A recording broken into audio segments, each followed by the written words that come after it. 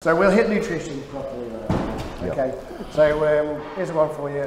How would you eat to gain weight? You want to lead that? Paul, do you want to do that? 1.5 grams of protein per pound of body weight. Yeah, anywhere at least 1.5 to 2 grams of at least 1.5. Personally, carbs the same amount of grams as that, because that's what I. Yeah, that's what you've worked out for you, isn't it? Yeah. But remember, everyone's different, right? I've got quite a fast metabolism, me. I have to blood the carbs. It's probably double your carbs, isn't it? Yeah, so I have quite high carbs. Everyone's different on food to grow, isn't it? But as I've got older, I don't need as many carbs. I still do. No, because I can't. My body won't absorb it. I just get fat around the middle, I do. Point saying that everyone's different. Yeah, everybody's different, aren't they? Everyone's, it's all depends what type of metabolism. I tried to push protein too high. I didn't really go much over the gram because it didn't work for me. I just kept on pissing. Yeah, we said that before coming up, didn't we? Too much excess protein just makes you weak, and you're peeing money down the drain, because as you know, protein's expensive, isn't it? Especially now, everything's gone up. You're looking at your chicken, your steak, your fish, your eggs, everything's expensive. So if you're taking crazy amounts of protein in a day, you're just mainly pissing it away. There's no need to. So for me and him, I know we stuck at it, we only had ever had a gram per pound of body weight. So say you was 18 stone, you'd be having like 250, 260 grams. That always made us grow, you know what I mean? But Paul done it slightly different. Different, he had. Which probably works. No offence, but you're a shorter man, innit? So maybe that worked for him, you know what I mean? Maybe he's a taller man. You know, you'd need, like the lads here, you need more carbs in your diet. You know, you've got to base it around your own metabolism, really, haven't you? You learn as you go. But again, like what I said before about nutrition with bodybuilding, people go on about the post-workout meal. Your body can't possibly break down food in 20 minutes to half an hour to be used. The nutrients you eat through the day, your body will take after time. They'll be in your bloodstream, your body will take them. The next meal you put in, the first 15, 20 grams of protein, about 15 grams of protein, what your body breaks down from that will go to feed your vital organs, your brain, your liver, your kidneys. Yeah. We're not meant to be 18, 19 stone, so your body uses protein to keep itself alive before it builds muscle. So your body's priority when you put protein in is to take it for the brain, the liver, the kidneys, all that. Then what's left will build muscle. So you need to have the protein and the nutrients in your bloodstream, not after the workout. You need to be all the way through. That's why you're supposed to eat every 3 hours to keep it regular. So there's never a gap. There's always nutrients in your bloodstream. So there's no way you can break them down in a 20-minute anabolic window. And I think we all know where that come from, all 5 of us now. Where the 20-minute, we were down in the 90s, you weren't, Tim, but you know, you're a bit younger, but in the 90s, somebody brought a supplement company out, am I right? And they turned around and they were doing seminars like we're doing today, and they were going around every gym. They had their own protein company, right? Did they not? And then they were going, right, you've got to have a whey protein within 20 minutes of training. You know, they done seminars all around the country, and it was just about getting the money in. You bought their protein, and that spread like wildflower. Wildflower, didn't it? And everyone thought, they come to your gym, didn't they, and don't remember? The thing is as well, with all these different types of proteins, what's the one you take before, like casein? Casein. Why would you buy another thing of protein? Just have your normal protein and crack a couple of eggs in it, there's no digestion. So why would you pay 60 quid for a tub of protein when you can go and get eggs from the Not bad, showing your age there, mate. Don't give eggs in it, digest slower. You know what I mean? It's all the money, mate. Yeah. I think one of the questions probably about nutrition that I get asked most, as opposed to what should I be eating, I genuinely get asked about when should I take creatine and how much should I take and does it work. And it's one of those subjects where it's a supplement that people use and it's got a lot of hype, but at the end of the day, yes, creatine works, okay? But creatine works as if you are at 99% of everything you're doing. If you're working, you're training 99%, if your nutrition is completely on point, if you are exploring every single avenue you can possibly do, and then you add creatine to the mix, you can get a benefit. Yeah, but people are taking creatine as a wonder. Exactly. Yeah. Exactly. I've got creatine. So if you are just at 80%, it's going to make no difference at all. Well, I've been at 100% and used creatine and never got nothing out of it. I never got nothing out of creatine. I think it's just something they put out in the magazines when we were all younger. So it really is. It's one of those things that it may help you in a tiny bit, but otherwise, if you're putting 2 or 3 scoops in your drinks, you're wasting your money. Yeah. It's also hit and miss, like you're saying there. Yeah. It does work for some, it doesn't work for others. Yeah, I never found it any beneficial myself, like. Yeah, I've seen someone go amazing on it. Yeah. But it's very rare. What was he throwing in his creatine now, mate? Yeah, honestly, it's not often you see Yeah. No. And there's loads of different types of it, isn't there? I mean, me and Pete used to work in a supplement shop in Liverpool, didn't we? And how many different types of creatines they bring out? There's loads, wasn't there? And they used to say as well, there was a loading phase. Yes. Right. Again, today, you know, all you do is shit your cats. You know what I mean? Yeah. That's another way to make money. Yeah. You need 5 grand, don't you? 5 grand a day. You know what I mean? But they used to hold you on 20 grand. Yeah, you're not getting that back. But Barry, if your diet's got red meat in, you don't need it. Exactly. Probably the most people who say you was on a diet and your diet involved a lot of fish and a lot of chicken, your creatine levels are probably a little bit low, so you might feel a little bit of benefit. I've always had red meat because I've got a fast metabolism, Well, that's so where I it comes never from. got nothing out of creatine. Yeah. Right. Okay. Anyone? Any questions on growing? You want to point out on your? Not growing, but more on vitamins. Oh. That was in with the nutrition really. It's really- So what vitamins would you say are like? Well, when I'm- You get it. I get it all the time. Okay. So my clients say, "Oh, what vitamin should I take?" And I'm like, "I hate a multivitamin Yeah. because it's got all in it. It's really, really low on everything, but some vitamins are better than others." All I ever used and still use is that old-fashioned desiccated liver and liver yeast. And that's from the 50s. Ah. Right. They work. They contain absolutely everything you need to bodybuild. Absolutely everything. Protein without calories. I think liver's yeast helps your blood sugars as well. Things like that. Desiccated liver's got all the B vitamins and everything you need. Years ago, it used to be cheap. We used to go to the chemist by ours to buy big jars for buttons. But now the companies are getting on it, and the market is now grass-fed beef liver and all this. You know what I mean? It's just desiccated liver, but they do work. One thing which I don't think you need, some people might disagree, is branched chain amino acids. Right? Essential amino acids, because there's about 3 amino acids. EAAs. There's about 3 amino acids what I've found in your body, so you supplement them. But with branched chains, basically, if you eat, when I dieted, I used to eat different protein sources because each one has a different amino acid spread. So if you eat from each source, you covered it. So I like chicken is different to turkey, turkey is different to steak, steak's different to fish. So if you have one of them for each meal, your box is don't spend extra money on BCAAs. Walking around the gym with a massive big thing drinking it. I mean, at the end of the day, the clue's in the name.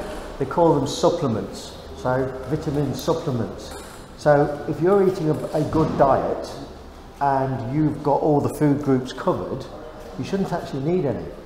You know, there are a couple of elements, I think vitamin D, some vitamin D and stuff like that, you can't produce yourself. You look into those type of things. Maybe towards the end of your diet as well, when your food's really restricted. Exactly. And you might be missing some then. That's probably, I would say, the only time when it would be very advisable to look into and to supplement, because you are not taking your full food groups, because you're basically starving to death. It's like a lot of people, Paul, who won't eat like veg and salad and they don't want to eat none of that stuff in the diets. What I'd say to them, I'd say, like, you know, take your vitamin D, take a multivit. Obviously make them high quality ones, like the Solgar ones. Yeah, that's the best vitamin. They're the best vitamin company. They're expensive, but it's worth buying instead of buying shite out of Holland and Barry. You know what I mean? Just buy the proper quality ones, and I'd have a vitamin D a day, a multivitamin and vitamin C, and you're covered. and you covered it. That's if you don't eat what we're talking about. If you're having your fruit, your veg in your diet, your decent carbs and your protein, you'll find you don't need them. Cool. Now, Rich. Really, question probably for the whole panel individually was that over your career, training career, did you try different diets in terms of meals, how many meals, your frequencies and timing? Do you find there's an optimal or there's much variation, whether having 4 meals versus 7 meals, and whether pushing a 7th meal maybe in the day, or waking up in sleep time just to have an extra meal, whether there's actually any benefit to doing that, or whether you're talking about the last percent? Well, I've tried getting up in the middle of the night when I was younger and, you know, having meal replacement drinks we used to have, knocking 2 of them back. And as I said, all I had to did was Vormawah with the massive amount of protein, but don't know, but what do you think? When you're getting ready for the competition, when you're dieting for your competition, you end up towards if you do it right, as you get closer to the show, you eat more meals because your metabolism speeds up, your body burns food more efficiently. So if I'd started on say 5 meals, I know by the time, because I used to get myself right down say 4 or 5 weeks out, like drawn, and then I'd start putting my metabolism was racing, I'd start hiding my food a tiny bit. Yeah. Eat every 2 or 3 days. So just say I started on 5 meals. By the time the show come round, when people talking about carb up, I was on about 8 or 9 meals. So that proper meals. So I just go into the show as I was, because if you're right, people go this, that, and the other about competition. If you're not right 6 weeks out, you're not going to be right for the show. Apart from a little bit of water, a bit of fine tuning. So you should, in theory, you should eat up to your show. So there should never really be a need to carb or zero carb up. You should be getting bigger and tighter, which means your food goes up. Food is first and foremost when you're doing the show. There might be all these tricks what people do. But basically, if you get your body fat should be gone 6 weeks out, and all you need to do is fine tune. And basically, the more food you eat, the bigger and the higher you should get. Otherwise, you can burn yourself away. You could have looked well at 15 stone 6 weeks ago. You stay on that same diet and you've got another 6 weeks to go, you'll look terrible. You need to raise your food a little bit. Most people, that's where having a good coach is, can come in, an experienced person, and go, you need to just up that. You tell you what, you need to throw an extra potato in this week at that meal, and and keep up in your food so you don't lose muscle, because you can lose it, can't you?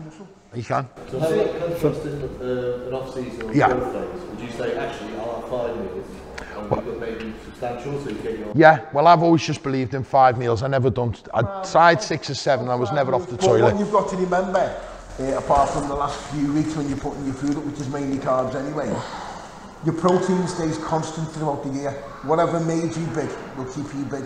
So when you're getting ready for the show, you should only really have to mess about with your carbs and your fats.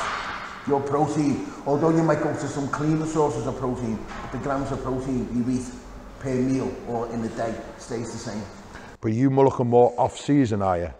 What people done off-season? I'm interested from your experience, and whether it does contrast, well, maybe focusing on the off-season, which is probably most of the majority of people are, focus on diet, is particularly if you've been in a profession where obviously you all as coaches, obviously you've got jobs there to work around that, is whether you say actually 4 or 5 meals is sufficient. Or I saw particular benefit by upping to 7 because of optimizing MPS and can I answer it this way, right?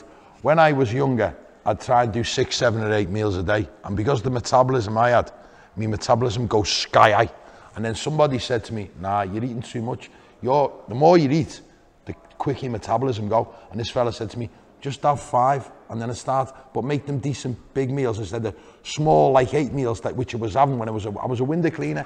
I was up and down the ladder all day and I was just burning away. But I was thinking the more meals I have, the better. And it never worked out that way. So what I'd done when it dropped to 5 meals, but they were bigger meals, I ended up starting to put on a bit more mass. Because when I was taking 8 meals a day, see what Barry was saying before, when you're taking like the 8, it's usually at the end of a competition because your metabolism's through the roof. But off season, 5 done me. When I tried to do 8, I couldn't put on weight, but when I'd done 5, I could start putting on size, but there were 5 decent big ones, with 3 or 4 hours in between. The thing is also, you've got to look at your own body type.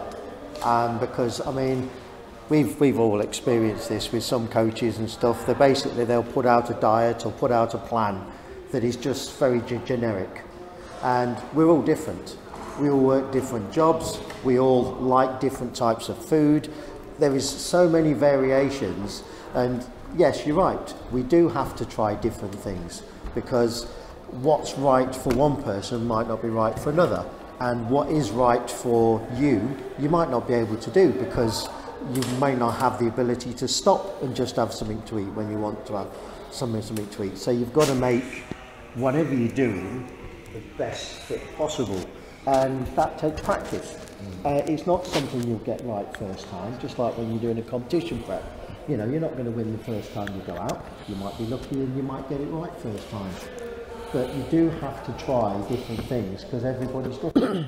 I mean, there'll be people here who are lactose intolerant. There might be somebody here who's deciding to do all this on a vegan diet, etc., etc.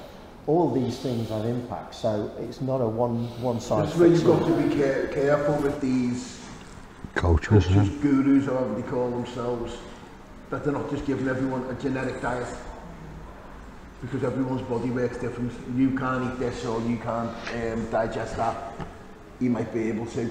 So you can't just give out a genetic diet for everyone, because it's low fat, high protein and medium carbs. I think that's going to work for everyone. Everyone's different.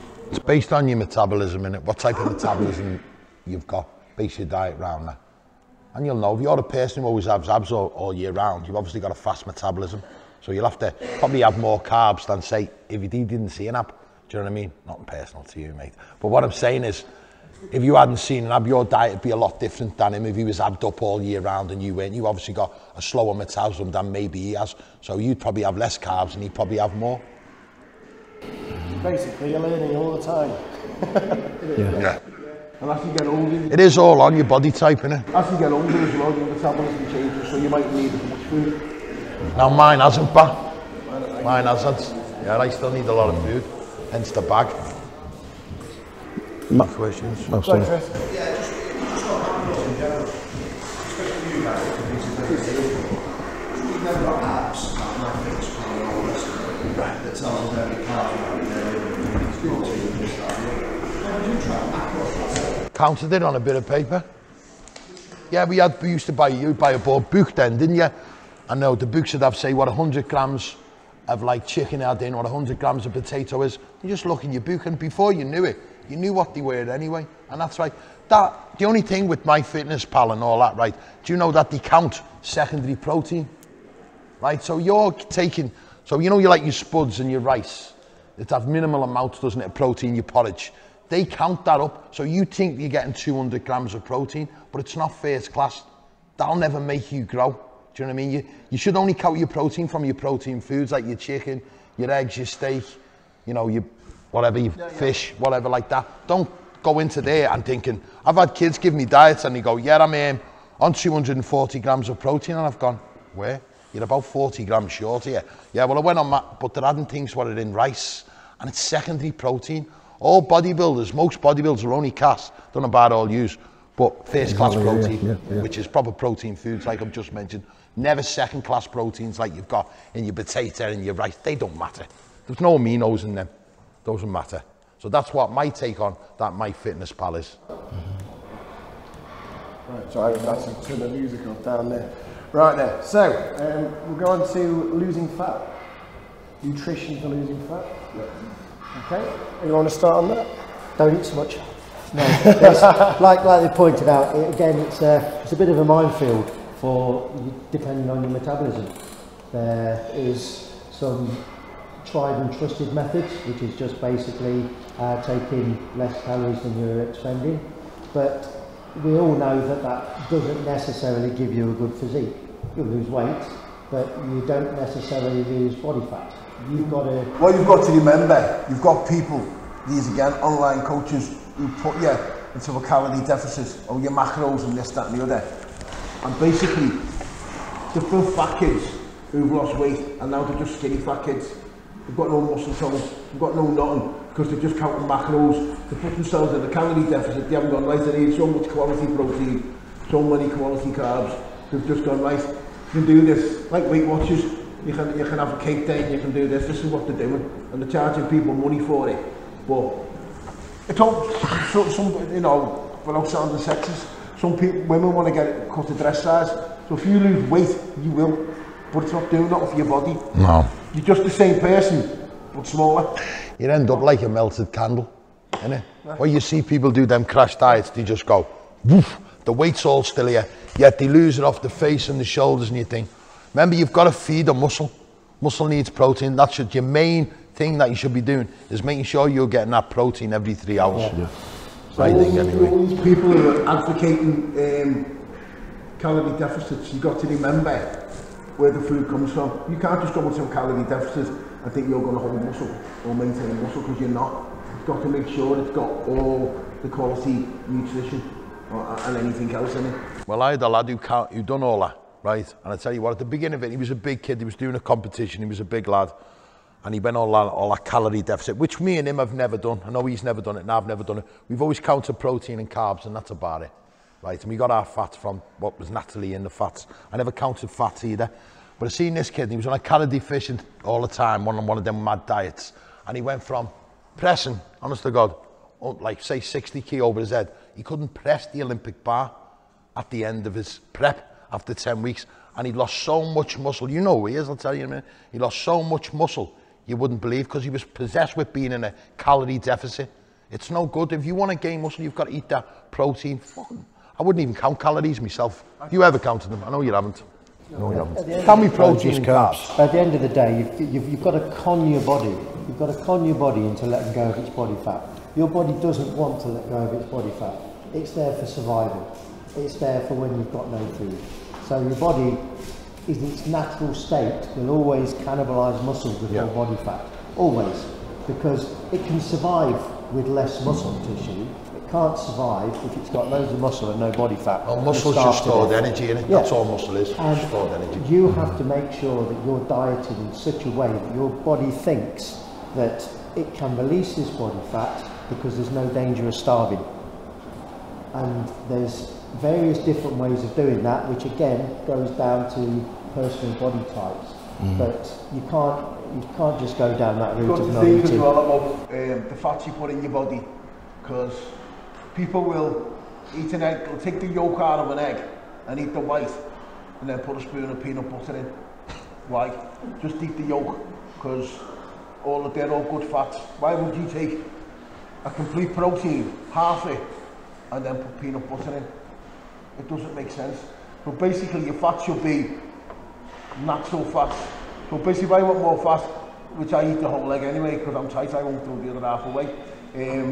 But you just have steak, salmon, or if you want more fat, just cook your chicken on a grill thing, on the grill tray. Put the fat in, keep your skin on your breast of chicken, and the fat will cook through it. Natural fats. Why would you throw away good fats in order to put peanut butter or some other kind of New age thing. Fats? I don't understand it. So everything you do, food-wise, should be as natural as possible. You know what I mean? Like I said to you, didn't I, coming up here, I coach online at some lad that sent me. I'd done his diet and his mate was paying some coach 259 quid. I don't know why the 59, I don't know. But he was paying him that, right? And he said, yeah, have a look at this diet, what this lad's paying this for. And you know all it was full of? Bagels, wraps, Cocoa Pops. The diet had no nutritional value in it whatsoever. It was all shit. I said to him, where are they cooking the meals? And that the way we always cooked our meals, you cook 5 or 6 meals a day. Now everything wants to be done dead quick, so you're having your peanut butter in with your protein, you're having your Cocoa Pops. Everything's like a fast food diet in bodybuilding now. Coaches that, what they're trying to do is they're trying to put across diets what people like. Yeah, cereals and wraps and all that are nice. Go to Kentucky and get a wrap, it's a better. But it's not going to make you look any good. Food's got to be clean and have a function. Yeah, you're right. That still have a function. No. Well, other people eating bagels. Yeah. Bagels, bread. We do not eat bread. Yeah. We just don't eat bread. I always said bread gives you tits. Like, 'cause you know why? It's full of estrogen. It's full of estrogen. If you look at a fat fella on a building site, he'll have lager, full of estrogen. He'll have sarnies, won't he? and they're all just full of bread, and next minute he's got a set of bangers on him. You know, and that's why he's eating all them messages, and he's carrying in loads of water. Them types of fucking shit. Bunches, yeah. Oh, good bread, swerve bread. But your protein, saying then about growing tips, but when you look at your protein sources, what's the thing, you know, soya protein, your body, well, a lot of, when you buy a protein, you want to look at the sources of protein, because a lot of these protein drinks are so many percent whey, and the rest of it, like pea protein, and the cheapest one is soy protein, what your body can't digest properly. And soy protein, soy milk and all that can cause mental lactate and increases estrogen in men. So this is why you get loads of 15-year-old lads with biceps. Yeah, they have, haven't you? You can see them. Yeah. And they're saying it's like, it's a type of food. Yeah. Loads of bread. It's rubbish. Stay away from crumpets, wraps, bread. I think Arnold and that used to call it debt, white debt. No, all bread and that, they used to call it sugar white debt. They never ate it. I don't think none of the pro bodybuilders, when we were all young, like Ronnie Coleman and Jay Cook, didn't see them eating a wrap and a sari and crumpets with jam on. And they were the best, they were the best of anything, weren't they, all them? You didn't see them eat food like that. You get up in the morning and eat basically chicken and potato, chicken and rice, first meal, bit of broccoli, and all my meals. I didn't see breakfast, it wasn't breakfast, it was meal number one, meal number two. Breakfast is something more. Was that off season or competing, mate? Competing. Yeah. Competing. I would get up and have chicken and potato, bit of broccoli. My second meal would be the same, but maybe with a bit of fish and things like that. Breakfast is a term we use, but really it's meal one, meal two. You know what I mean? What? Did you say Rosiek? I'm not a ready breakfast. I was just porridge and eggs, mate. It's porridge and eggs, mate. Yeah. Porridge and eggs. Yeah. I see everybody's different, aren't they? Everyone's different. Yeah. Yeah, I just said 7:10, 1, 4, 7:10, isn't it? Every 3 hours you eat. 7 o'clock, 10 o'clock, 1, 4, 7 and 10 o'clock. That's where when I diet for comp, that's what I do. My changes, like you said about the change of calories, I don't count calories either, lads. I change my carbs. So, you know, I said before about my numbers, I've got 300 of each generally. 300 protein, 300 carbs. When I'm cutting, I look at the mirror once a week, so, you know what I mean?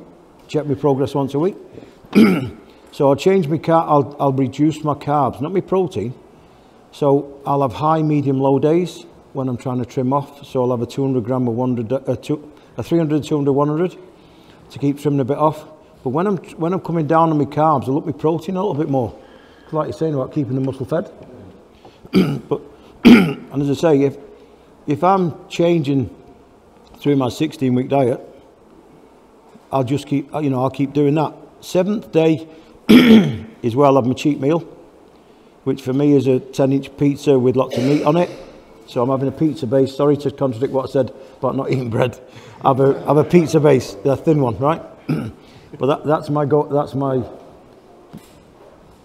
thing to stop me going fucking mad. Is I'm that 10-inch pizza once a week, yeah. But as I say, generally it's reducing the carbs. I don't count fats, but I think they're about 30 to 40 grams in almonds. I eat a handful of almonds 4 or 5 times a day. So, as I say, but you say about changing, you know, learning as you go along. My first diet, I had 3 weeks when I first wanted to compete. The guy who owned a gym in Winsford of all places said to me, you're ideal to do this competition. So he said, you got 3 weeks, get ready. He said, eat as much boiled fish and boiled chicken as you can, nothing else. I stunk my mum's fucking house out, I did. You can imagine just boiled fish. So I learned from then to go to the 6 meals a day. I say that works for me. But again, you being a bigger guy, well, sorry, you're probably 8 or 9 meals a day. Yeah. Again, coming down to carb loading in the last week, and I could tell you a good story about Tim here, but I won't. And I've had a time when you're carving up, I eat the biggest baked potato you can find every hour for 15 hours. That's a lot of taters. By the end of it, But that's day 3 out from your comp, because I carb load for 3 days, as I say, Wednesday, Thursday, Friday into a Saturday competition. As I say, so that way, having that was around about 600 odd grams of carbs, if I remember right, which took some stuffing in. I've learned from then I use rice because it's the amount of carbs in rice is more than potato, as you all know. So I use rice and potato in between. But again, I say a guy your size, you're going to get on stage, you're going to be 20 stone, aren't you? So you know what I mean? You'd be putting well over 1,000 grams of carbs on that first day, wouldn't you? Again, that depends on his metabolism. That's what I project for you, if that was where you're going, yeah? No, I wasn't as big as him, but I had to do 1,000 grams a day.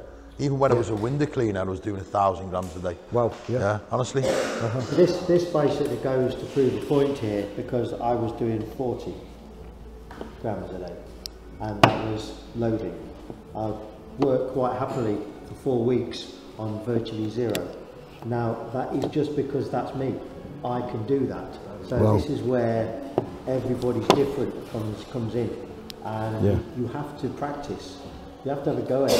If you're ever thinking about competing, plan it before you go on holiday. Make it a pseudo competition or whatever. Or even if you're not considering competing and you just want a tool set that you can use as a go-to for losing weight, to go on holiday, plan your 16 weeks and do it. You've got to do it. You've got to see it all the way through, because until you do it that first time, and you say, I've started here and I've finished here and I look like this, then you will always wonder whether you could do it. And once you've done it once, I mean, I competed probably about 6 or 7 times, and I think I added up, over a period of 10 years, I lost 37 stone. Obviously gaining it back for the next competition, losing it next, but I've been able to lose 37 stone. And that is a tool set you find yourself when you plan it and you write it down and you know what worked for you. I know, even though I'm not competing anymore, if I wanted to look like I was ready to go on stage, it would take me a minimum of 16 weeks, probably 20 weeks. I'd have to start here, I'd have to do this, and if I did that, at the end of it, I look like this. And once you've done it once, and you know you can do it again. With slight changes, as you So you'll improve the experience. It does change a little. You'll improve the experience. And also, hopefully, as you put on a bit more muscle mass, the body fat loss will become a little easier, because you've got bigger engines, you're burning more calories. But once you've done it, it's just something you can go to whenever you want. I must finish what I was saying about the 3 days of carbing. I say carb loading. I'll do a high day and then I'll reduce it, then I'll reduce it again. Because to put that, say 600 grams or 1,000 grams, as I say, for myself, well, 600 grams for myself, that will bloat me to hell. So I'll reduce it by 1/3 the next day and reduce it by 1/3 for the day before. I just wanted to add that little bit so you didn't think I'd pile them all in for 3 days, because you'd feel like a fucking overblown balloon, you know. So point on that, everyone carbs up differently, don't they? Yes, yeah. Barry, build up. I get as low as I can get, so we'll look, and then I'll start eating. As long as your body fat's gone, you can always mess with the water. As long as your body fat's gone, and then I'll eat up and keep on eating up, so I won't ever get to a point where I have to carb up. I will be flat 16 stone, and then eat up. And then obviously with this process works for you better. So yes. Everyone's different. You just got to work out what works for you, so trial and error. I know, but Tim, that's where, if you've never competed before, that's where you do. Well, you weren't coaches when we started. It was just someone who used to compete in the gym, and you'd go and they go, you're not ready yet, mate. Take that out of your diet, do this, do that. And it's just all on the eye, isn't it? You've got to go to it. You've got planning on competing, you know, just go to someone with experience who's done it. Don't go to one of these coaches who's done one show and got 3rd with 3 in the class and it's on his profile, you know, 3rd Mr. New Brighton and all that. Just swerve him. You want to go to someone who's had a bit of success, isn't it? Just go to him and go, you know, will you look at me once a week? You look at coaches now, right, and I wonder how the coaching, if you can't get yourself right, how can you get anyone else right? Yeah. Simple as that. If you've never won a show yourself, how are you getting people to win shows? You never found a method for doing it. Do you know what I mean? So how are you telling others to do it? Okay. Any questions on that? Any more nutritional questions, or we can move on to next topic? We have to. How much water do you guys drink? That depends on the time of the off season. Isn't it? Off season, about 3 or 4 litres I do a day. Try to get that in. I've done up to 10. Well, the last week you do up to 10. I've done up to 10, but not in minutes. I never go over 6. Silly I amounts, go up to basically. 10. Silly amounts. You drink and you pee, you drink and you pee, you drink and you pee. Yeah, drinking. Yeah. It's stupid. I don't need 10 litres. I would do 10.